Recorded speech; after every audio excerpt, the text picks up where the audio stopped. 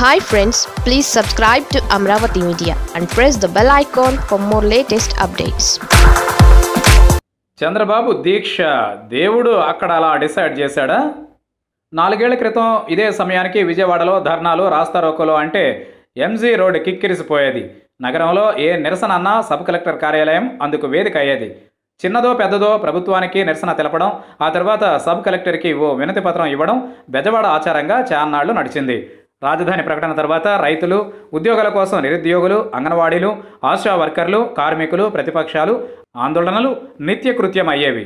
బందర్ రోడ్డులో ప్రయాణం జనాలకు చుక్కలు చూపేది. రాఘవయ్య పార్క్ నుంచి పీడబ్ల్యూడీ గ్రౌండ్ వరకు రోడ్డు బ్లాక్ చేసి ధర్నాలకు అనుమతి ఇచ్చేవారు. 2015 జూన్ తర్వాత అప్పటి సీఎం చంద్రబాబు విజయవాడ రావాలని నిర్ణయించుకోవడంతో ఆయనకు బస అవసరమైంది. అప్పటి జలవనరుల శాఖ కార్యాలయాన్ని సీఎం క్యాంప్ ఆఫీస్గా మార్చారు. సీఎం విజయవాడ వచ్చాక అనూహ్యంగా ఆందోళనలు కూడా పెరిగాయి. రాజకీయంగా ఆయన మీద ఒత్తిడి పెంచేందుకు రోజు రాజకీయ పోరాటాలు జరిగేవి. ఈ సమయంలోనే విజయవాడ సిపి ఏబి వెంకటేశ్వరరావు నిఘాబాస్ అయ్యారు. ఆయన స్థానంలో గౌతమ్ సవాంగ్ విజయవాడ నగర పోలీస్ కమిషనర్ అయ్యారు. రోజు ఏదో ఒక ఆందోళన కార్యక్రమాలు, సీఎం క్యాంప్ నివాసం ముట్టడి వంటి కార్యక్రమాలకు పరిష్కారం కనుగొనే క్రమంలో రకరకాల ఆలోచనలు చేశారు. నగరంలోని వేరువేరు ప్రాంతాలను పరిశీలించిన తరువాత రైల్వే స్టేషన్కి దగ్గరలో ఉన్న రైవస్ కాలువ గట్టు సరైన స్థలంగా నిర్ణయించారు. దాదాపు 10,000 మంది ఆందోళన చేసేంత విశాల స్థలం అప్పట్లో అందుబాటులో ఉండేది. దీనికి కమ్యూనిస్ట్ పార్టీలు కూడా అంగీకరించాయి. అప్పటి law and order DCP Kalidas సూచనలతో అప్పటి సత్యనారాయణపురం సిఐ సత్యనారాయణ ప్రస్తుతం ఉన్న స్థలాన్ని మట్టితో నింపి చదును చేయించారు. ధర్నా చౌక్ ఏర్పడిన తరువాత ఈ స్థలం మీద అన్ని శాఖలకు కన్నుపడింది.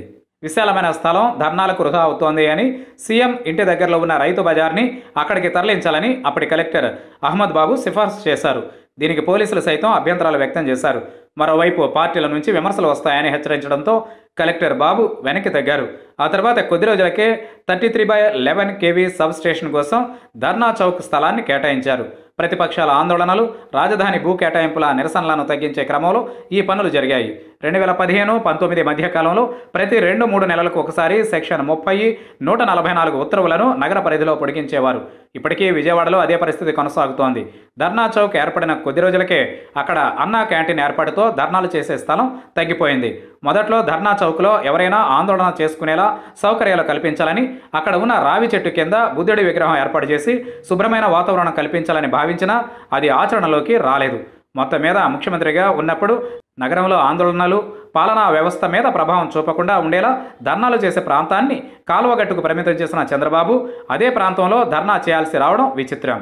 భారీగా జన సమీకరణ చేసి నగరం నడిబొడ్డున ఉన్న స్టేడియంలో ప్రభుత్వాన్ని ఇరకాటంలో పెట్టే కార్యక్రమాన్ని నిర్వహించాలని భావించిన తన హయాంలో ప్రతిపక్షాలను ధర్నా చౌక్కి పరిమితం చేసినట్టే ప్రస్తుత ప్రభుత్వం చంద్రబాబుని అక్కడికే పరిమితం చేసింది.